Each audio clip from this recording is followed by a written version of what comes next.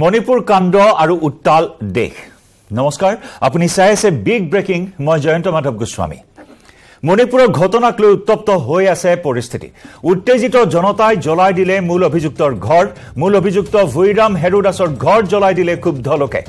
বৃহস্পতিবাৰে গ্ৰেপ্তাৰ কৰা হৈছিল ভুইৰেমক প্ৰতিবাদকাৰী মহিলা সংগঠনে ভুইৰেমৰ ঘৰ ভাঙি লণ্ডভণ্ড কৰাৰ লগতে জ্বলাই দিলে ঘৰটো Manipur কাণ্ড Manipur viral video কাণ্ডৰ মূল খলনায়ক মূল অভিযুক্ত ভুইৰাম হেৰুদাসক ইতিমধ্যে গ্ৰেপ্তাৰ কৰা হয় আৰু তাৰ পিছত উত্তেজিত মহিলাসকলে ভাঙি লণ্ডভণ্ড কৰি বাসগৃহত অগ্নি সংযোগ কৰাৰ দৃশ্য এই মুহূৰ্তত টিভি পৰ্দাত আপুনি প্ৰত্যক্ষ কৰিছে 4 মেত সংঘটিত হোৱা বুলি কোৱা হৈছে সেই ঘটনা দুগৰাকী মহিলাক বিবস্ত্ৰা কৰি দলবদ্ধ ধৰ্ষণ কৰি এগৰাকী মহিলাক আৰু তাৰ পিছত দুই উলংগ মহিলাক লৈ সমদল বাহিৰ কৰাৰ সেই বৰ্বৰ জঘন্য কাণ্ডৰ খলনায়ক মাষ্টাৰ মাইণ্ড ভুইৰাম হেৰুদাসৰ ঘৰত এনেদৰে অগ্নি সংযোগ কৰিছে দুৰ্বৃত্তৰ বাসগৃহত আক্ৰমণ একাংশ উত্তেজিত মহিলাৰ প্ৰতিবাদমুখৰ মহিলাসকলে জ্বলাই দিলে বাসগৃহ মূল অভিযুক্ত ভুইৰাম হেৰুদাসৰ ঘৰ জ্বলাই দিলে ক্ষুব্ধ লোকে সমগ্ৰ দেশ লজ্জানত হ'বলগীয়া হৈছে এই মণিপুৰ কাণ্ড কেন্দ্ৰ কৰি 70 দিনৰো অধিক দিন উকলি গল এই ঘটনাৰ আৰু তাৰ পিছত ভাইৰেল ভিডিঅ'ক লৈ দেশ তুলপাৰ লাগিছে বিব্ৰত হৈছে বিজেপি বিব্ৰত হৈছে মোদী চৰকাৰ সংসদ উত্তাল হৈছে মণিপুৰ কাণ্ড কেন্দ্ৰ কৰি মণিপুৰত উত্তেজনা ক্ৰমাৎ দুগুণে বৃদ্ধি পাইছে এই ঘটনা পোহৰলৈ অহাৰ লগে লগে 3 মেৰ পৰা হিংসাৰ জুই জ্বলি আছে মণিপুৰত ক্ৰমাৎ উত্তপ্ত পৰিস্থিতি মণিপুৰত এয়া মূল অভিযুক্ত ভুইৰাম হেৰুদাসৰ বাসগৃহত অগ্নি সংযোগ তথা আক্ৰমণ উত্তেজিত প্ৰতিবাদকাৰী একাংশ মহিলাৰ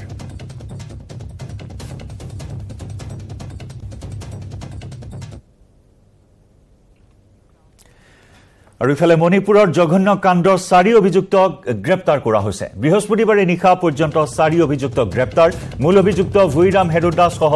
আন 3 অভিযুক্তকো গ্ৰেপ্তাৰ কৰা হৈছে দুই মহিলাক বিবস্ত্ৰা কৰি সমদল উলিয়াইছিল ঘটনাৰে জড়িত আৰু বহুজনক চিনাক্ত প্ৰশাসনৰ ভিডিঅ'ৰ জৰিয়তে চিনাক্ত কৰা আন অভিযুক্তকো অচিৰেই জালত পেলোৱা হ'ব মূল অভিযুক্ত ভুইৰাম হেৰুদাসক থৌবাল জিলাৰ পৰা গ্ৰেপ্তাৰ কৰে আৰক্ষীয়ে সমগ্ৰ ঘটনা তদন্তৰ বাবে 12টা তদন্তকাৰী দল গঠন কৰিছে মণিপুৰ প্ৰশাসনে মণিপুৰ কাণ্ডক লৈ তীব্ৰ প্ৰতিক্ৰিয়া দেশজুৰি অব্যাহত আছে দোষীক দৃষ্টান্তমূলক শাস্তি দিয়া হ'ব বুলি মুখ্যমন্ত্ৰী এন বীৰেন সিঙে মন্তব্য কৰিছে টুইট কৰিছে বৃহস্পতিবাৰে মণিপুৰ কাণ্ডক লৈ স্থগিত হৈছিল সদন আজিও সদনত আলোচনাৰ বাবে দাবী জনাব বিৰোধীয়ে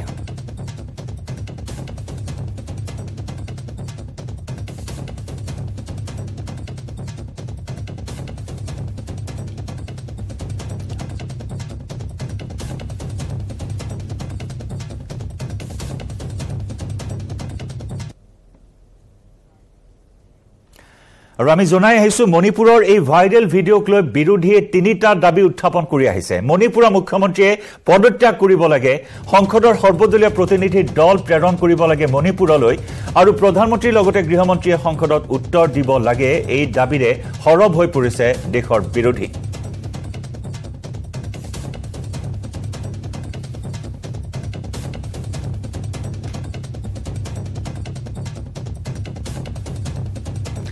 আৰু এই মুহূৰ্তত আমাৰ হাতলৈ আহিছে আন এটা গুৰুত্বপূৰ্ণ খবৰ মণিপুৰত তীব্ৰতৰ সেনা আৰক্ষীৰ অভিযান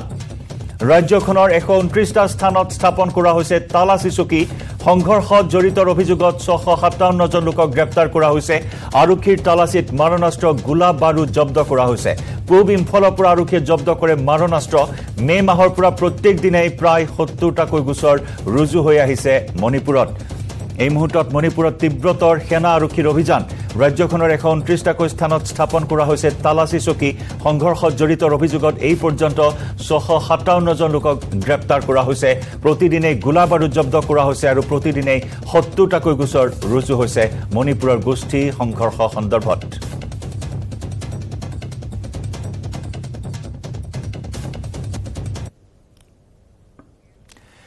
ইফালে মণিপুৰৰ এই ঘটনাক লৈ আজি দ্বিতীয় দিনাও সংসদ উত্তাল হোৱাৰ আশংকা বিৰোধী দলসমূহে লোকসভা আৰু ৰাজ্যসভাৰ কাম কাজ স্থগিত ৰাখি মণিপুৰৰ ঘটনাৰ আলোচনা কৰাৰ দাবী উত্থাপন কৰিছে ৰাজ্যসভাত বিষয়টো আলোচনাৰ বাবে 10টা ৰাজনৈতিক দলৰ জাননী লোকসভাতো সভা স্থগিত কৰি বিষয়টো আলোচনাৰ দাবী কংগ্ৰেছৰ আপৰ সাংসদ সঞ্জয় সিঙেও ৰাজ্যসভাত আলোচনাৰ দাবী জনাইছে আৰজেডিৰ সাংসদ মনোজ কুমাৰ ঝায়ো ৰাজ্যসভাত আলোচনাৰ দাবী জনাইছে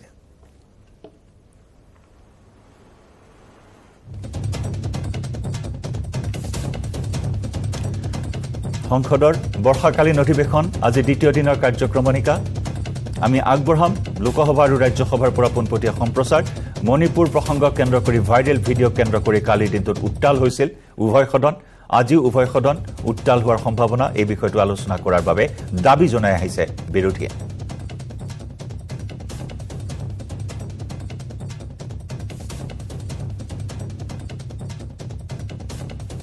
लोकसभा में अंतर्विष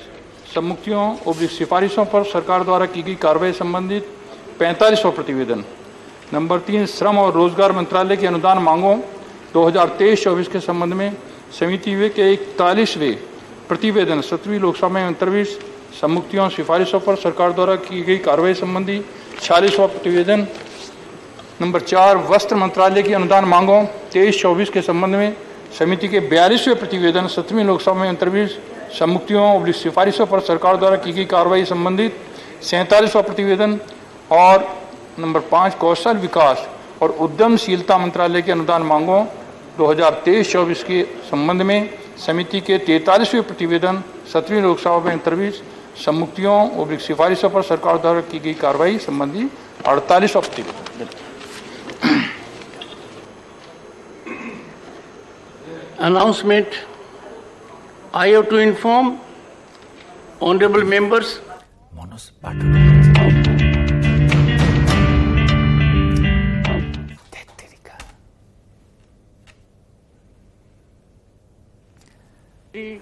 Solipeta Ramchandra Reddy.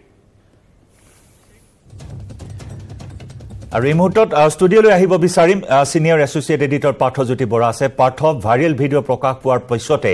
দেশজুৰি যি পৰিস্থিতিৰ সৃষ্টি হৈছে মণিপুৰ কাণ্ডই যেন আৰু এটা নতুন মূৰ লাভ কৰা পৰিলক্ষিত হৈছে গোষ্ঠীগত সংঘৰ্ষই গতিকে এনেকুৱা এটা স্পৰ্শকাতৰ সময় এই মুহূৰ্তত সেনা আৰক্ষীয়ে অভিযান তীব্ৰতৰ কৰি তোলা বুলি জানিব পৰা হৈছে 4 অভিযুক্তক এই পৰ্যন্ত গ্ৰেপ্তাৰ কৰা হৈছে মুখ্যমন্ত্ৰী কঠোৰ হৈছে মণিপুৰৰ জয়ন্ত মণিপুৰৰ জনোৱা মতে 4জন ব্যক্তিক গ্ৰেপ্তাৰ কৰা হৈছে তাৰে এজন অন্যতম হৈছে প্ৰথমজন ব্যক্তি তেওঁ হৈছে হেৰদাস হিৰদাস আৰু যি ভিজুৱেলছ আমাৰ টেলিভিছনৰ পৰ্দাত দেখুৱাই থকা হৈছে সেই ভিজুৱেলছ হৈছে সেই হেৰদাসৰ বাসগৃহ আৰু হেৰদাসৰ বাসগৃহটো কিছু স্থানীয় মহিলাই জ্বলাই দিয়া পৰিলক্ষিত হৈছে অৰ্থাৎ স্থানীয় মহিলাসকল হেৰদাস যিটো সম্প্ৰদায় স্থানীয় মহিলাসকল সেই সম্প্ৰদায় আৰু হেৰদাসে যিটো জঘন্য কাণ্ড কৰিলে সেই কাণ্ডৰ কাৰণে সমগ্ৰ গাঁওবাসী লজ্জিত হৈছে লজ্জানত হৈছে প্ৰধানমন্ত্ৰীৰ ভাষাত সমগ্ৰ ভাৰতবাসী লজ্জানত হৈছে যাৰ পৰিপ্ৰেক্ষিতত সেই ঘৰটো তেওঁলোকে খুবত জ্বলাই দিয়া পৰিলক্ষিত হৈছে আৰু আপুনি তৎপৰতাৰ কথা ক'লে মণিপুৰ আৰক্ষীৰ বা মণিপুৰত যি অৰ্ধসামৰিক বাহিনী কাৰ্যক্ষম হৈছে যে তেওঁলোকৰ 129টা নাকা বা চেক পইণ্ট ইনষ্টল কৰা হৈছে 657 জন ব্যক্তিক এতিয়ালৈকে যোৱা 24 ঘণ্টাত গ্ৰেপ্তাৰ কৰা হৈছে আৰু ইতিমধ্যে বহু মাৰণাস্ত্ৰ আৰু বন্দুক বাৰুদ বা বিস্ফোৰক পদাৰ্থ জব্দ কৰা হৈছে আৰু সমগ্ৰ যি ঘটনাটো ভাইৰেল হ'ল পৰহিৰ যিটো ভিডিঅ' ভাইৰেল হ'ল সেই ভিডিঅ' সমগ্ৰ মানৱ জাতিৰ যি বিবেকক জুকাৰি গৈছে কনসাইন্সক জুকাৰি গৈছে সৰ্বত্ৰ প্ৰতিক্ৰিয়াৰ সৃষ্টি হৈছে প্ৰধানমন্ত্ৰীগৰাকীয়েও কালি প্ৰতিক্ৰিয়া প্ৰকাশ কৰিছিল আৰু আজি আমি কিছু সময়ৰ আগতে দেখুৱাইছিলো সংসদৰ যি অধিৱেশন সেই অধিৱেশন আৰম্ভ হৈছে বিষয়টো উত্থাপন বিষয়টো আলোচনা যাতে হওক সেয়া বিচাৰিছে বিৰোধীয়ে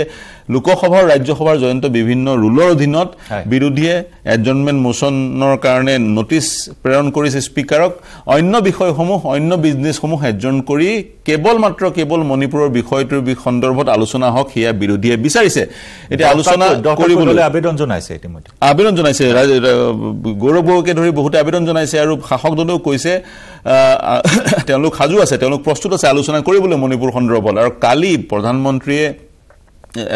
সোনিয়া গান্ধীৰ সৈতে কথা পাতিছিল এক কাৰ্চি কল আছিল সোনিয়া গান্ধীৰ স্বাস্থ্যৰ বুজ লৈছিল প্ৰধানমন্ত্ৰী গৰাকীয়ে কেজুৱেলি সংসদৰ মজিয়াতে আৰু কিছুদিনৰ আগতে ভোপালত টেকনিক্যাল কিছু কাৰিকৰী বিজুতিৰ কাৰণে যিখন চাৰ্টাৰ্ড ফ্লাইট আছিল সোনিয়া গান্ধীৰ সেইখন সেইখন অৱতৰণ কৰিবলগীয়া হৈছিল জৰুৰীকালীনভাৱে সেই কথাৰো বুজ লৈছিল প্ৰধানমন্ত্ৰীগৰাকীয়ে তেতিয়াই সোনিয়া গান্ধীয়ে মণিপুৰৰ বিষয়টো সদনৰ মজিত আলোচনা কৰিবৰ কাৰণে দাবী উত্থাপন কৰিছিল আৰু প্ৰধানমন্ত্ৰীগৰাকীও সহমত পোষণ কৰিছিল গতিকে কিন্তু কথাটো হৈছে যিবোৰ ৰুলৰ অধীনত নিয়মৰ অধীনত বিৰোধীয়ে সংসদৰ মজিয়াত এই বিষয়টো আলোচনা কৰাৰ পোষকতা কৰিছে শাসক দলে কিন্তু সেইবোৰ ৰুলত সহমত হোৱা নাই পৃথক কিছুমান ৰুলৰ যোগেদি শাসক দলে সমগ্ৰ বিষয়টো সংসদৰ মজিয়াত আলোচনা কৰিব বিচাৰিছে আৰু বিৰোধীয়ে বিচাৰিছে গৃহমন্ত্ৰী আৰু প্ৰধানমন্ত্ৰীয়ে সন্দৰ্ভত মন্তব্য আগবঢ়াওক জয়ন্ত সমান্তৰালকৈ সুপ্ৰিম কোৰ্টো যথেষ্ট কঠোৰ হৈছে বিষয়টোত পাৰ্থ হয় সুপ্ৰিম কোৰ্ট যথেষ্ট কঠোৰ হৈছে বিষয়টোত কালিও আমি আলোচনা কৰি আছিলো সুপ্ৰিম কোৰ্টৰ তিনিজনীয়া বিচাৰপীঠ ভাৰতৰ মুখ্য ন্যায়াধীশ DY চন্দ্ৰচূড়ৰ নেতৃত্বত গঠন হোৱা তিনিজনীয়া বিচাৰপীঠ জাষ্টিছ মনোজ সিনহা আৰু জাষ্টিছ PS নৰসিমহাৰে গঠিত জাষ্টিছ DY চন্দ্ৰচূড়ৰ নেতৃত্বত গঠিত তিনিজনীয়া বিচাৰপীঠে কালি নিজাববীয়াকৈ শুনানি গ্ৰহণ কৰিছিলে আৰু কালি স্পষ্ট কৰি দিছিলে দেশৰ সলিচিটৰ জেনেৰেল আৰু এটৰ্নি জেনেৰেল কোৰ্টত উপস্থিত থাকিব লাগিব দেশৰ সলিচিটৰ জেনেৰেল আৰু এটৰ্নি জেনেৰেলৰ সন্মুখত দেশৰ মুখ্য ন্যায়াধীশে নিৰ্দেশ দিছে ৰাজ্য চৰকাৰ আৰু কেন্দ্ৰীয় চৰকাৰৰ তৎপৰ হ'বলৈ পদক্ষেপ গ্ৰহণ কৰিবলৈ মণিপুৰৰ ঘটনাৰ যি দোষী সেই দোষীক কৰায়ত্ব কৰিবলৈ আৰু যদি হে কেন্দ্ৰীয় চৰকাৰ ৰাজ্য চৰকাৰে নোৱাৰে তেতিয়া সুপ্ৰিম কোৰ্টে হস্তক্ষেপ কৰিব নিজাববীয়াকৈ নিৰ্দেশ দিব পৰৱৰ্তী শুনানি জুলাইৰ 28 তাৰিখে গতিকে জুলাই 28 তাৰিখে উচ্চতম ন্যায়ালয় আৰু তাৰ সমান্তৰালকৈ কেন্দ্ৰীয় ৰাজ্য চৰকাৰে যি পদক্ষেপ গ্ৰহণ কৰিব বা কৰি আছে সেই সন্দৰ্ভত প্ৰতিবেদন দাখিল কৰি উচ্চতম ন্যায়ালয়ক অৱগত কৰিবলৈ নিৰ্দেশ দিয়া হৈছে পৰৱৰ্তী শুনানি জুলাইৰ 28 তাৰিখে সেই দিনাখন কি সুপ্ৰিম কোৰ্টে সিদ্ধান্ত গ্ৰহণ কৰে হে মন কৰিবলগীয়া হ'ব দৃষ্টি ৰাখিম জয়ন্ত পাৰ্থ আমি কালিও আমি এই বিষয়টোত আলোচনা কৰিছিলো যে ঘটনাৰ 70 দিন উকলি গল বা 78 দিন আজি যদি 78 দিনত বা 77 দিনত সেই ভিডিঅ প্ৰকাশ পালে ভাইৰেল হৈ পৰিল ইমান দিনে আসলতে কোট হুমাই আছিল সেই ভিডিঅ এটা প্ৰশ্ন এই মুহূৰ্তত ৰৈ যায় কাৰণ মণিপুৰৰ প্ৰতিটো হিংসাত্মক ঘটনাৰ ভিডিঅ এই মুহূৰ্তত আমি যিমান আমাৰ হাতলৈ আহিছে আমি সেই বাতৰি সম্প্ৰচাৰ কৰিছো হিংসা জৰ্জৰ এটা পৰিস্থিতি বিধায়ক মন্ত্ৰীৰ বাসগৃহত অগ্নিসংযোগ কৰিছে দুৰ্বৃত্তই সমদল বাহিৰ কৰিছে জোৰ সমদল বিভিন্ন ৰাজহুৱা স্থানত জুই লগাই দিছে বিভিন্ন ধৰণৰ হিংসাত্মক বাতৰি আমি দেখি আহিছো কিন্তু এই এটা বৰ্বৰ ঘটনা পাশবিক ঘটনা এটা সংঘটিত হ'ল বহুলোকে সমদলত অংশগ্ৰহণ কৰিলে হঠাৎ এই ভিডিঅ ভাইৰেল হোৱাটো এই মুহূৰ্তত কিছু এটা ৰহস্যৰ বিষয় নহয় জানো হয় সময়টোৰ কথা বিভিন্নজনে উল্লেখ কৰিছে কিন্তু সেই ভুক্তভোগী মহিলাকেইগৰাকীয়ে যোৱা মে 4 তাৰিখৰ পৰা এতিয়ালৈকে যিটো ট্ৰমাত আছে সেই ট্ৰমাটো তেওঁলোকে উপলব্ধি কৰিব পৃথিৱীৰ আন কোনো মানুহে উপলব্ধি কৰিব নোৱাৰে কাৰণ তেওঁলোকে আজিলৈকে ন্যায় পোৱা নাই সেই এটা কথা মে 4 তাৰিখে ঘটনা ঘটিছিল পুলিচৰ হাতৰ পৰাই সেই মানৱ গোটে সেই মুভটোৱে সেই 3 গৰাকী পুৰুষ 2 গৰাকী পুৰুষ 3 গৰাকী মহিলাক কাঢ়ি আনিছিল টানি আনিছিল আৰু সেই ধৰণে বৰ্বৰতাৰে এগৰাকী গণধৰ্ষণ এগৰাকী গ্যাং ৰেপ কৰা হ'ল দুগৰাকী বিবস্ত্ৰ কৰা হ'ল আৰু দুজন পুৰুষক হত্যা কৰা হ'ল সেই ঘটনা আৰু এই ঘটনাৰ ভিত্তি হৈছে আমি কৈছো সেই যিখন FIR ৰুজু হৈছিল 18 তাৰিখে সেই FIR খনৰ ভিত্তিত যেহেতু পুলিচৰ পৰা কাঢ়ি আনিছিলে পুলিচৰ সন্মুখতে ঘটনাটো ঘটিছে অৰ্থাৎ পুলিচ মে 4 তাৰিখে অৱগত গতিকে মে 4 তাৰিখে পুলিচ অৱগত হৈ মে 18 তাৰিখে ফালৰ পৰা গাব দিয়া হৈছিল নেকি আৰক্ষী ফালৰ পৰা গাব দিয়াটো আপাতদৃষ্টিত সেই ধৰণে প্ৰতীয়মান হয় সংসদৰ 12 বজালৈকে স্থগিত ৰখা 12 বজালৈ লোকসভা স্থগিত ৰখা হৈছে সংসদৰ আৰম্ভণিতে উত্তাল হৈছে সদন আজিৰ দিনটো গৰম খবৰ আমি জনাইছো কালিও যথেষ্ট গৰম হৈ পৰে সদন উত্তাল হৈ পৰে সদন আজি 12 বজালৈ সদন স্থগিত ৰখা হৈছে লোকসভা স্থগিত ৰখা হৈছে 12 বজা পৰ্যন্ত মণিপুৰৰ ঘটনা কেন্দ্ৰ কৰি আজিও উত্তাল হৈছে লোকসভা 12 বজালৈ লোকসভা স্থগিতৰ সিদ্ধান্ত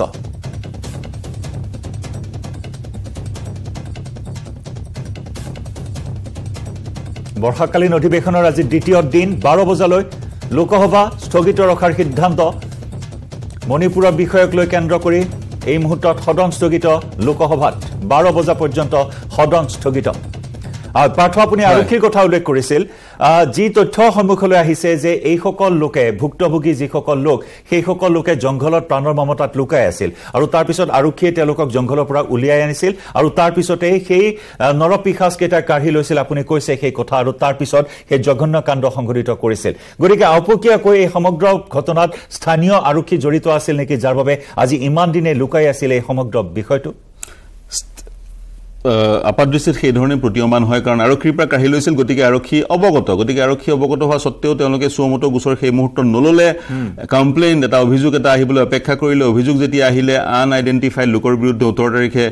18 তাৰিখে যেতিয়া অভিযোগ আহিলে 21 তাৰিখে আনআইডেন্টিফাইড লোকৰ বিৰুদ্ধে সেই গোচৰ ৰুজু হ'ল আৰু গোচৰ ৰুজু হ'ল ভাৰতীয় দণ্ডবিধিৰ 302 376 ইত্যাদি ধাৰাবোৰ সংযোজিত কৰা হৈছে অৰ্থাৎ হত্যা আৰু ধৰ্ষণ আৰু হত্যাৰ গোচৰ সংযোজিত কৰা হৈছে কিন্তু মুখ্যমন্ত্ৰীয়ে নিজেই স্পষ্ট কৰিছে তেওঁ ভাষ্য দিছে তেওঁ কৈছে ভিডিঅটো সাৰ্ফেস হোৱাৰ আগলৈকে তেওঁ এই গোটেই ঘটনাটোৰ সন্দৰ্ভত অৱগত নাছিলে ভিডিঅটো সাৰ্ফেস হোৱাৰ পিছতে সেই ঘটনাৰ বিষয়ে তেওঁ অৱগত হ'ল আৰু তৎপৰতা প্ৰদৰ্শন কৰি তেওঁ 12টা কুলদীপ সিং মুখ্য যিজন নিৰাপত্তা উপদেষ্টা মুখ্যমন্ত্ৰী নিৰাপত্তা উপদেষ্টা গৰাকীৰ নিৰ্দেশত বা তেওঁৰ পৃষ্ঠপোষকতাত 12টা ইনভেষ্টিগেটিং টিম গঠন কৰি দিয়া হৈছে আৰু 24 ঘণ্টা 24 নহব 36-40 ঘণ্টাৰ ভিতৰত 4 গৰাকী লোকক গ্ৰেপ্তাৰ কৰা হৈছে আৰু মুখ্যমন্ত্ৰীয়ে কৈছে ফাঁসি দিয়াৰ চেষ্টা কৰা হ'ব কিন্তু সেই আদালতৰ কাম মুখ্যমন্ত্ৰী বা আৰক্ষীৰ কামটো হৈছে চাৰ্জশিট এখন দাখিল কৰক যি সকল ব্যক্তি জড়িত হৈছে চিনাক্ত কৰক আৰু গ্ৰেপ্তাৰ কৰক আদালতে এওঁলোকৰ কি শাস্তি হয় সেয়া নিৰ্ণয় কৰিব কিন্তু সেই আৰক্ষীৰ যি ভূমিকা সেই ভূমিকাত সন্দেহ ঘনীভূত হৈছে এই মুহূৰ্তলৈকে সেই বিষয়টোৱে উচ্চতম ন্যায়ালয়ত ক্ষমা কৰিব সংসদৰ মজিয়াত উত্থাপন কৰিবলৈ বিৰোধীয়ে বিচাৰিছিলে শাসক দলো ৰাজি হৈছে সংসদৰ মজিয়াত সেই বিষয়টো উত্থাপন কৰিবলৈ কিন্তু কি ৰুলৰ অধীনত কৰিব 127 ৰ অধীনত কৰিব নে অন্যান্য যিসমূহ ৰুল আছে সেই ৰুলসমূহৰ অধীনত কৰিব সেই কথাত কিন্তু দুই শাসক বিৰোধী সহমতত উপনীত হ'ব পৰা নাই বিৰোধীয়ে বিচাৰিছে অন্য যি বিজনেছ আছে সদনৰ যি বিজনেছ আছে সকলো এডজন কৰি পেলাই কেৱল মণিপুৰৰ বিষয়ে আলোচনা কৰা হওক কিন্তু বিৰোধীয়ে অন্য এক পন্থাৰ যোগেদি বিষয়টো উত্থাপন কৰাটো বিচাৰিছে এতিয়া সংসদৰ মজিয়াত বিষয়টো কেনেদৰে উত্থাপন হয় হেয়া লক্ষণীয় হ'ব কিন্তু কথাটো হৈছে মণিপুৰ শান্তি ঘূৰি আহাটো এই সময়ত কিন্তু প্ৰায়ৰিটি সমান্তৰালকৈ যি লোকৰ লগত এনে ধৰণৰ ঘটনা ঘটিছে তেওঁলোকে ন্যায় পাব লাগিব কেৱল শান্তি নহয় শান্তি প্লাস ন্যায় আৰু ইতিমধ্যে লোকসভাত 12 বজালৈ সদন স্থগিত ঘোষণা কৰা হৈছে ধন্যবাদ পাৰ্থ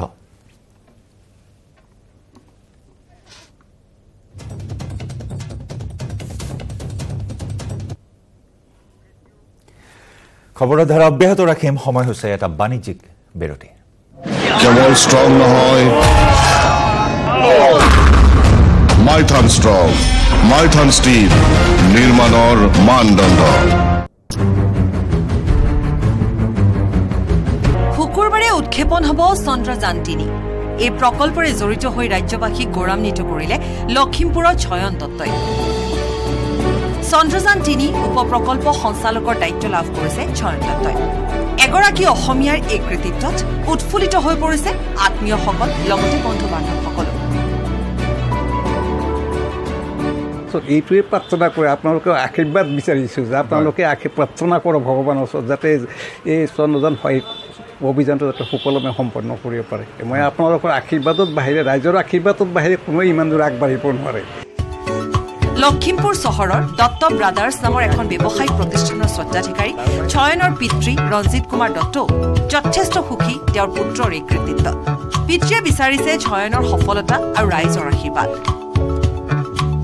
আমাৰ চন্দ্ৰযান যাব তাৰ গৱেষণা চলাব এই বিষয়ে আপুনি লৰাৰ লগত কেতিয়াবা আলোচনা কৰে নে নাই সেইটোৰ বিষয়ে সিক্ৰেট মানে অফিচিয়েল জবটো বিৰাট সিক্ৰেট যে মই একো মাতিব নোৱাৰোঁ হয় একো মাতিব নোৱাৰোঁ সেইটোৰ বিষয়ে মই নেজানো আচলতে সেইটোৰ বিষয়ে মোক একো নকয়ও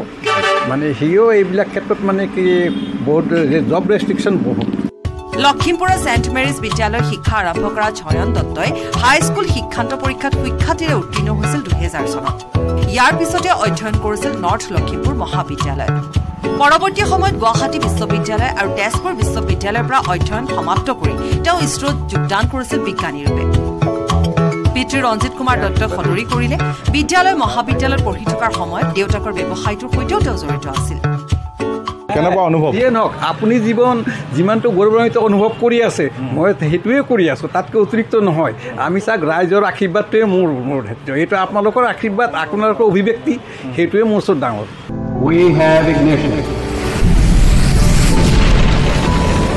চন্দ্ৰযান 3ৰ উৎক্ষেপণক লৈ এতিয়া সমগ্ৰ বিশ্বৰে দৃষ্টি নিবদ্ধ হৈ আছে ভাৰতৰ ওপৰত আৰু এই উৎক্ষেপণ সফল হওক সেই কামনা কৰিছে প্ৰতিগৰাকী দেশবাসীয়ে আৰু এই পদক্ষেপ সফল হলে স্বাভাৱিকতে ছয়নৰ বাবে দেশৰ লগতে অসমীয়াৰ বুকু ফন্দি উঠিব লখিমপুৰৰ পৰা Sanjeev লাহনৰ report news 18 Assam north east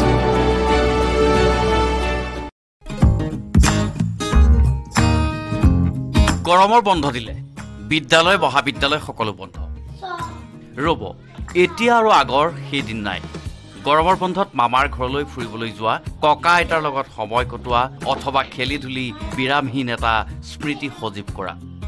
গৰমৰ বন্ধ বুলি ক'লে গা হাতখন আঠখন কৰা কণমানিহঁতে বিদ্যালয়তে প্ৰাণোচ্ছল কৰি তুলিছে পৰিৱেশ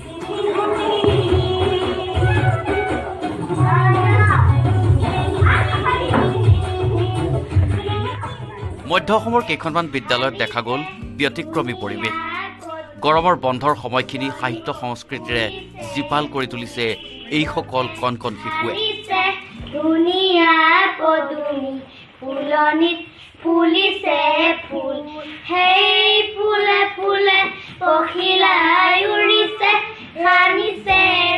বিদ্যালয়ৰ শিক্ষকসকলৰ প্ৰচেষ্টাত প্ৰতিদিনে চলিছে গীত নৃত্য যোগাভ্যাস আৰু খোলবাদনৰ কৰ্মশালা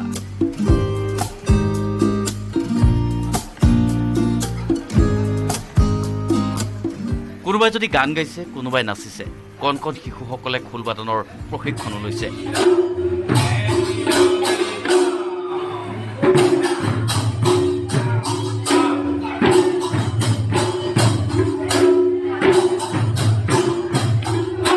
এক সুন্দৰ পৰিৱেশ দেখিবলৈ পোৱা গৈছে মধ্য অসমৰ একাংশ বিদ্যালয়ত ছাত্ৰ ছাত্ৰীসকলৰ বাবে বন্ধৰ দিনকেইটা উপভোগ্য কৰি তুলিছে শিক্ষকসকলেও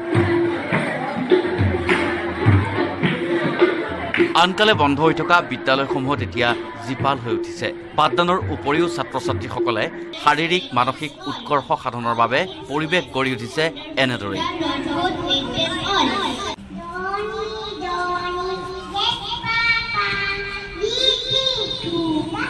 अमर ट्रैक्टर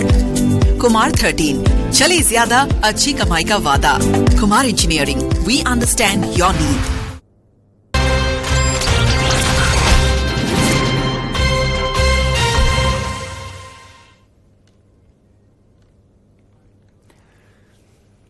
মণিপুৰৰ ঘটনাক লৈ উত্তাল হৈছে ৰাজ্যসভা বিৰোধীৰ তীক্ষ্ণ প্ৰশ্নবাণৰ সন্মুখীন শাসক পক্ষ 12 বজালৈ স্থগিত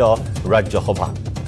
এফালে লোকসভাও স্থগিত ঘোষণা আৰু আনফালে ৰাজ্যসভাতো হুলস্থুলীয়া পৰিৱেশ বিৰোধীৰ তীক্ষ্ণ প্ৰশ্নবাণৰ সন্মুখীন হৈছে শাসক পক্ষ মণিপুৰৰ ভাইৰেল ভিডিঅ কেন্দ্ৰ কৰি আজিও উত্তাল উভয় সদন 12 বজালৈ স্থগিত ৰাজ্যসভা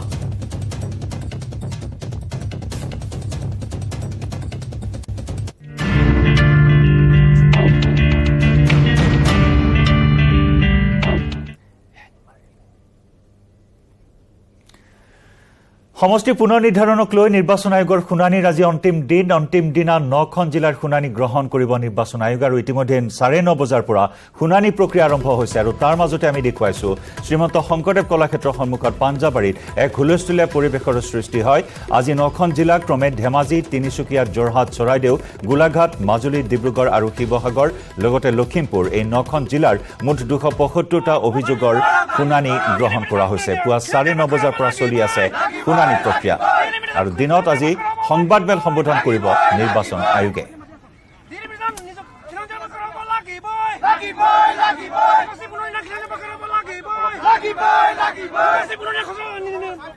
আমি পোনপটীয়া সম্প্ৰচাৰত সংযুক্ত হৈছো শ্ৰীমন্ত শংকৰদেৱ কলাক্ষেত্ৰত আছে আমাৰ জ্যেষ্ঠ সাংবাদিক ৰাজু বৰুৱা লগতে আছে সতীৰ্থ সাংবাদিক বলেন ভট্টাচাৰ্য ৰাজু আপোনাৰ সৈতে সংযুক্ত হৈছো শুনানি প্ৰক্ৰিয়াক লৈ আৰু কি প্ৰতিক্ৰিয়া এই মুহূৰ্তত প্ৰতিনিধিসকলৰ 9খন জিলাৰ চাওক শুনানি প্ৰক্ৰিয়া যেহেতু 9:30 বজাত হৈছে আৰু উজনি অসমৰ যেহেতু আজি যিসমূহ জিলা আছে জিলাসমূহক লৈ শুনানি আৰু সকলো দল সংগঠন ইতিমধ্যে আহিছে আৰু ইয়াৰ ভিতৰতে আছে উজনি অসম সমষ্টি সুৰক্ষা সমিতি আৰু বসন্ত গগৈ এই মুহূৰ্তত আছে মই বসন্ত গগৈৰ পৰা জানিব বিচাৰিম আৰু প্ৰথমতে এটা কথা কওঁ আজি এটা ফোন টেপিঙক লৈ বহু কথা চলি আছে যে আহোম সংগঠনৰ টাই আহোম সংগঠন আৰু আন এজন বিজেপি নেতাৰ মাজত কিবা কথোপকথন হৈছে সেইটো সম্পৰ্কে আপুনি জ্ঞাত নেকি আৰু আপোনালোকে ইতিমধ্যে ভিতৰত কি ক'লে শুনানিত সেই সম্পৰ্কে নাই ৰেকৰ্ডিংটো সম্পৰ্কে জ্ঞাত নহয় যেহেতু ৰাতিপুৱা মই ইয়াতে ব্যস্ত হৈ আছোঁ যদি তেনেকুৱা ধৰণৰ কিবা অসাংবিধানিক কথা বতৰা যদি চলিছে সেইটো সংগঠনৰ মজিয়াত আলোচনা কৰি তাৰ ওপৰত বিহিত ব্যৱস্থা গ্ৰহণ কৰা হ'ব যিহেতু জনগোষ্ঠীৰ উত্তৰণৰ কথা আছে ভোট ভৱিষ্যতৰ কথা আছে এই ক্ষেত্ৰত কেতিয়াও আমি এনেকুৱা ধৰণৰ কথা আমি কাম্য নকৰোঁ গতিকে এইটো ইলেকশ্যনৰ কি আমাৰ সংগঠনৰ আভ্যন্তৰীণ কথা আমি সম্পূৰ্ণৰূপে বিচাৰ বিবেচনা কৰি এক্সিকিউটিভত থৈ দি এই সিদ্ধান্ত গ্ৰহণ কৰিম আৰু দ্বিতীয় কথা আজি ইলেকশ্যন কমিশ্যন আমি লগ কৰিলোঁ আমাৰ দুটা স্পষ্ট কথা যে খিলঞ্জীয়া ৰক্ষা কবচ বুলি কয় এখন খচৰা উজনি অসমত দুটাকৈ সমষ্টি গঠন কৰিছে লাহোৱাল আৰু আমগুৰি এইটো কেতিয়া গঠন কৰিব নোৱাৰিব খিলঞ্জীয়া ৰাইজৰ পৰা ৰাজনৈতিক অধিকাৰ কাহিনী বনাব এইটো আমি স্পষ্টভাৱে জনাই দিছোঁ ভাল ৰাখিবৰ কাৰণে জনাই দিছোঁ আৰু দ্বিতীয় কথা যে শিৱসাগৰ যিটো সদৰ সমষ্টি যিটো ঐতিহাসিক যিটো ৰংপুৰ এই ৰংপুৰৰ আহোম মানুহখিনি আঁতৰাই পেলাই তাৰ ৰাজনৈতিক ক্ষমতা বেলেগ হাতলৈ লৈ যাব বিচৰা হৈছে এই কথা বতৰাখিনি আমি ইলেকশ্যন কমিশ্যনক কৈছোঁ যিহেতু এটা ঐতিহাসিক ঠাই যিহেতু ৰংপুৰ যাৰ পৰাই 17 ভাগে মোগলৰ আক্ৰমণ পৰাভূত কৰি অসমৰ স্বাধীনতা অখণ্ডতা ভৌগোলিক সীমা নিৰ্ধাৰণ কৰা হৈছিল গতিকে এই ক্ষেত্ৰত আমি ইলেকশ্যন কমিশ্যনক মনৰ কথাবিলাক জনাইছোঁ আৰু কমিশ্যনেও খুব গুৰুত্ব সহকাৰে কথাখিনি শুনিছে আৰু ইয়াৰ পৰা বিহিত ব্যৱস্থা ল'ম বুলি আমাক আশ্বাস প্ৰদান কৰিছে ইয়াৰ লগতে আমগুৰি আৰু লাহোৱাল সমষ্টি কালি বিজেপিৰ ফালৰ পৰা তেওঁলোকে প্ৰস্তাৱ দিয়া বুলি কৈছে যে আমগুৰি আৰু লাহোৱাল ৰাখিবলৈ দিছে এইটো কিমান বাস্তৱসন্মত বুলি ভাবে যে তেওঁলোকে সঁচাকৈ প্ৰস্তাৱ তেনেকৈ দিছে যদি তেখেতলোকে জনসাধাৰণৰ পক্ষত যদি আছে ৰাইজৰ দাবী দাবাবিলাক যদি মানিছে খিলঞ্জীয়া ৰাইজৰ যদি পক্ষত আছে কথাবিলাক ঠিকেই আছে কিন্তু যদি ৰাজনীতি কৰাৰ নামত যদি ৰাজনীতি কৰিছে ৰাইজক যদি মুহুৰা বনাইছে ৰাইজক যদি বুৰ্বক বনাইছে আৰু খিলঞ্জীয়া ৰাইজক যদি যথামূৰ্খ যদি বনাব বিচাৰিছে তেতিয়া এই ইলেকশ্যনৰ সমূহ নিশ্চয় বিজেপি ইয়াৰ প্ৰত্যুত্তৰ পাব আহোম সংগঠনসমূহ ভাগ কৰবাত হৈছে নেকি আহোম মানে গোটেই বিষয়টো যিটো এটা ধৰক একেলগে মাত মতাৰ যিটো কথা আমি পৰহিৰ দিনটোত দেখিছিলোঁ যে বড়ো সংগঠন যিমান আছে তেওঁলোকে একত্ৰিত হৈ তেওঁলোকৰ দাবী একেই তেওঁলোকৰ আচলতে দল সংগঠন বেলেগ হ'ব পাৰে দাবী কিন্তু একেটাই আছিল না আমাৰো সংগঠন বেলেগ হ'ব পাৰে কিন্তু আদৰ্শগত পাৰ্থক্য সকলোৰে একেই আছে আৰু সকলোৱে এটা ইস্যুতে কাম কৰি আছে যে কোনো কাৰণত আহোমৰ স্বাধীনতা খবৰ কৰিব নোৱাৰিব আহোমৰ ৰাজনৈতিক অধিকাৰ কোনো কাহিনী বনাব সেই ক্ষেত্ৰত সকলোৱে আমি ঐক্যমতত উপনীত হৈছোঁ আৰু সকলোৱে সেই কথাটো ইলেকশ্যন কমিশ্যনক জনাইছে গতিকে আমাৰ মাজত ভাগ হোৱাৰ কথা নাই আমি একেলগে আহিছোঁ সকলোৱে একেলগে ওলাই আহিছোঁ ধন্যবাদ জনাইছোঁ এয়া আছিলে বসন্ত গগৈ আৰু তেওঁলোকে উজনি অসম সমষ্টি সুৰক্ষা সমিতি সেই সমিতিৰ পৰা তেওঁলোকে ইতিমধ্যে শুনানিত অংশগ্ৰহণ কৰিলে আমি অন্যান্য যিসকল আছে তেওঁলোকৰ সৈতে কথা পাতিম বলেন ভট্টাচাৰ্য আছে বলেন ভট্টাচাৰ্যৰ সৈতেও বহুকেইজন লোক আছে আমি তেওঁলোকৰ কাষলৈ অকণমান যাম আপোনালোকে ইতিমধ্যে শুনানিত অংশগ্ৰহণ কৰিলে কোন সংগঠনৰ পৰা আহিছে আৰু শুনানিত আপোনালোকৰ দাবী আপত্তি কেনেধৰণৰ আছিলে আজি আমি টাই আহোম যুৱ পৰিষদৰ তৰফৰ পৰা আজি ৰাজহুৱা শুনানিত যি আমি অংশগ্ৰহণ কৰিলোঁ ইয়াত টাই আহোম জনগোষ্ঠীৰ লগতে শিৱসাগৰ জিলা হৈ আমি স্পষ্ট কেইটামান আমি দাবী উত্থাপন কৰিছোঁ আৰু তাইৰ পৰা স্পষ্ট কথা যে ঐতিহাসিক শিৱসাগৰ জিলাৰ আমগুৰি সমষ্টি হওক উজনি অসমৰ আন এটা গুৰুত্বপূৰ্ণ সমষ্টি লাহোৱালেই হওক এই সমষ্টি দুটা কৰ্তন মাৰিব এই দুটা পুনৰ বাহাল কৰিব লাগিব আমি এইটো আজি স্পষ্ট আমি দাবী উত্থাপন কৰিছোঁ আৰু লগতে শিৱসাগৰ সমষ্টিকে ধৰি যিকেইটা সমষ্টিত আহোমৰ নিৰ্ণায়ক ভূমিকা আছে এই নিৰ্ণায়ক ভূমিকা কৰ্তনৰ যি খচৰা প্ৰস্তাৱ দাখিল কৰিছে তাৰ আমি বিৰোধিতা কৰিছোঁ গতিকে শিৱসাগৰ জিলাৰ শিৱসাগৰ সমষ্টিত শিৱসাগৰ নগৰ আশে পাশে থকা শিৱসাগৰ ডেভেলপমেণ্ট ব্লকৰ আটাইকেইখন পঞ্চায়ত যাতে সোমায় তাৰ বাবে আজি আমি দাবী উত্থাপন কৰিছোঁ আৰু লগতে যোৰহাট লোকসভা সমষ্টিৰ ক্ষেত্ৰত এটা আমি স্পষ্ট আমাৰ এটা ছাজেশ্যন আছে এইটো হ'ল যে যিহেতু যোৰহাট লোকসভা সমষ্টিটো শিৱসাগৰ চৰাইদেউ আৰু যোৰহাট জিলাৰ বিধানসভা সমষ্টিসমূহে গঠিত আৰু এই তিনিখন জিলাই পুৰণা শিৱসাগৰ জিলাৰ যিহেতু অন্তৰ্গত গতিকে যোৰহাট লোকসভা সমষ্টিৰ নামটো শিৱসাগৰ লোকসভা সমষ্টি হ'ব লাগে আৰু 9টাতকৈ অধিক যিহেতু সমষ্টি থাকিব নালাগে এটা লোকসভা সমষ্টিত ইতিমধ্যে 10টা বিধানসভা সমষ্টি আছে যোৰহাট বা প্ৰস্তাৱিত শিৱসাগৰ লোকসভা সমষ্টিত ইয়াত অইন জিলাৰ পৰা আৰু সমষ্টি যাতে অন্তৰ্ভুক্ত নকৰে তাৰ বাবে আমি আজি এটা স্পষ্ট ইয়াত আপত্তি দাখিল কৰিছোঁ এটা ফোন টেপিঙৰ ওপৰত ওলাই আছে উজনি অসমত নেতাৰ মাজত দুজন নেতাৰ মাজত কথোপকথনৰ সেইটো কিবা জ্ঞাত নেকি আমি এই বিষয়ে জ্ঞাত নহওঁ ক'ত কি ফোন টেপিং হৈছে যিহেতু আমি আজি ৰাজহুৱা শুনানি ব্যস্ত আছোঁ গতিকে এই বিষয়ে কিবা যদি আমি অনাগত দিনত গম পাওঁ আপোনালোকক জনাম ধন্যবাদ জনাইছোঁ আমি কথা পাতি যাবলৈ চেষ্টা কৰিছোঁ আপোনালোক কোন সংগঠনৰ পৰা আহিছে আমি মৰঙী মৌজা স্বতন্ত্ৰ দাবী সমিতিৰ ফালৰ পৰা আহিছোঁ আমাৰ গোলাঘাট জিলাৰ 106 নং যিটো বিধানসভা সমষ্টি আছে খুমটাই বিধানসভা সমষ্টি তাত সৰুপথাৰ এটা বৃহৎ অঞ্চল মৰঙী মৌজাৰ খুমটাই এটা অংশৰ লগত মিলাই 106 নং খুমটাই সমষ্টি বনাইছে আমি মৰঙীৰ নামটো তাত সন্নিৱিষ্ট কৰাৰ কাৰণে আমি দাবী উত্থাপন কৰিছোঁ যিহেতু মৰঙীৰ ঐতিহ্য আছে আৰু মৰঙীৰ ভোটাৰৰ সংখ্যা খুমটাই অংশটোতকৈ বহু পৰিমাণে বেছি আৰু এটা সময়ত আহোম ৰজাৰ দিনত মৰঙী আচলতে বৃহৎ এটা অঞ্চল একদম অসম নাগালেণ্ড সীমান্তৰ পৰা কাজিৰঙা পৰ্যন্তলৈকে মৰঙী খোৱা গোহাঁয়ে তাত আচলতে শাসন পৰিচালিত কৰিছিলে তো সেইকাৰণে আমি আৰু দুটাকৈ কাৰ্যকাল আচলতে মৰঙী স্বতন্ত্ৰ সমষ্টি আছিলে সেইকাৰণে আমি দাবী উত্থাপন কৰিছোঁ যে মৰঙীক স্বতন্ত্ৰ হিচাপে আচলতে দাবী সমষ্টি হিচাপে নিৰ্ধাৰণ কৰিব লাগে আৰু নতুবা মৰঙী খুমটাই বিধানসভা সমষ্টি হিচাপে ইয়াক নামাকৰণ কৰিব লাগে বুলি আমি দাবী উত্থাপন কৰিছোঁ অখিল গগৈ আছে মই অখিল গগৈৰ পৰা আপুনি যিহেতু শুনানিত কালিৰ দিনটোতো আপুনি আহিছিল গতিকে আজিও আহিছে আপুনি উপস্থিত আছে আপুনি কিছু সময়ৰ পূৰ্বে কৈছে যে একাংশ নেতা আহোম নেতা ক'ৰবাত জলম বঁটা হিচাপে দেখা দিছে নাই আমাৰ কথাটো হ'ল যে অসমৰ সমষ্টিবিলাক বিজেপি চৰকাৰে দুটা নীতিৰে সাম্প্ৰদায়িক আৰু বৰ্ণবাদী নীতিৰে ভাগ কৰি দিছে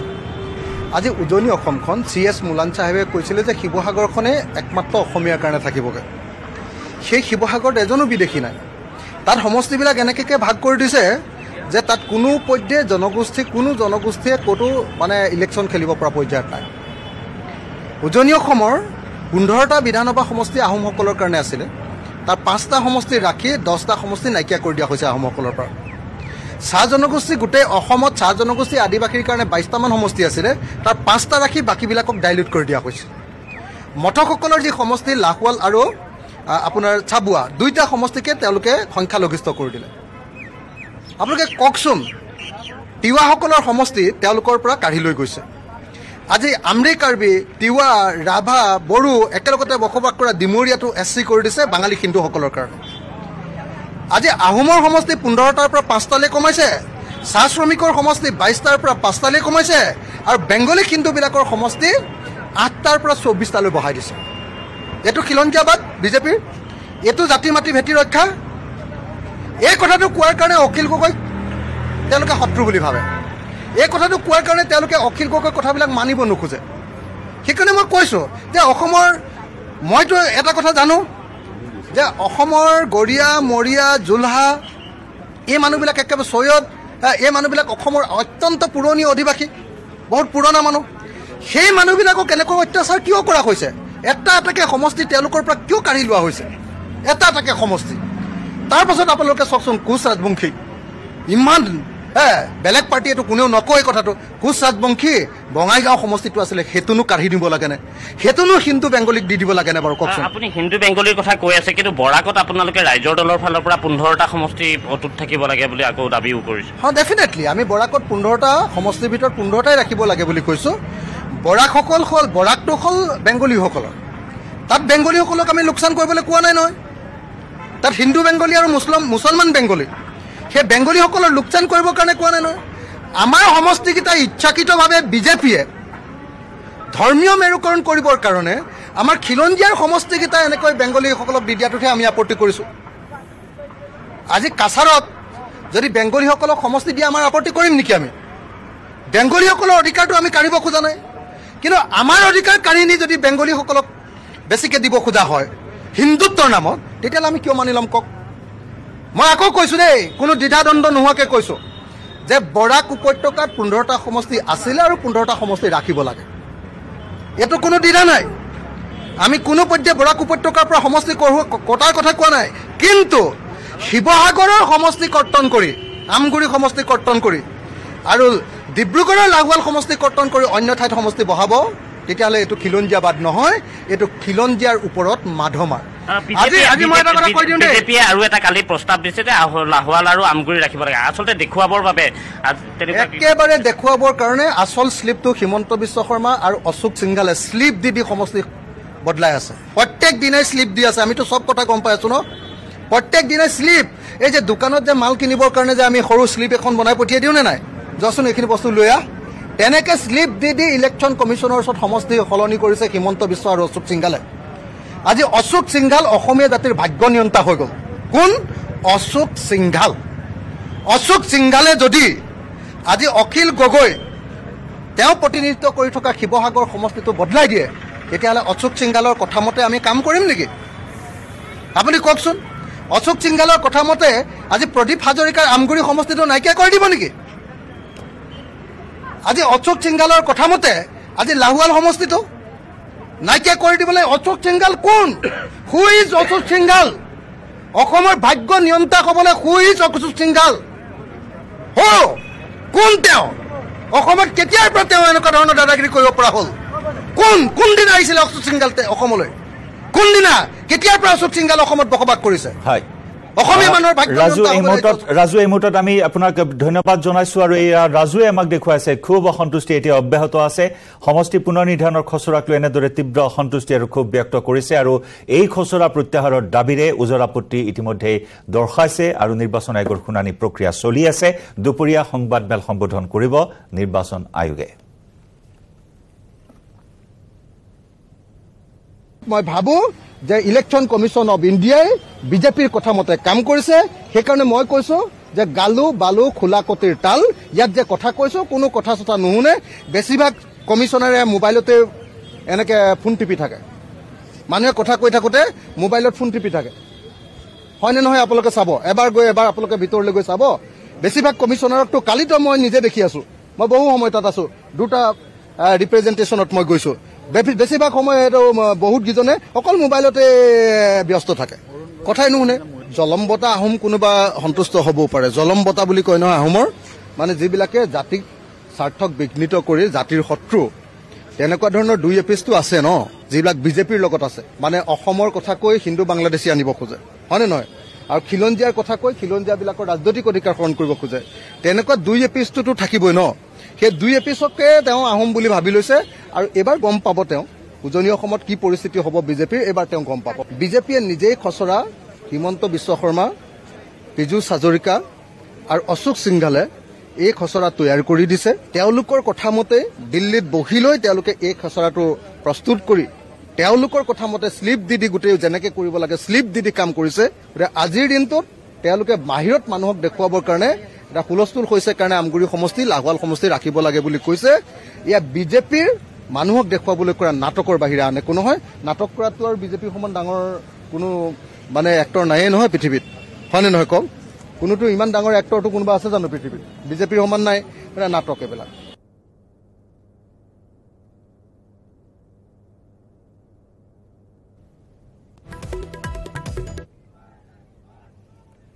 বাতৰিৰ পৰৱৰ্তী অংশলৈ যোৱাৰ পূৰ্বে লৈছো আন এটি বাণিজ্যিক বিৰতি কেৱল ষ্ট্ৰং নহয়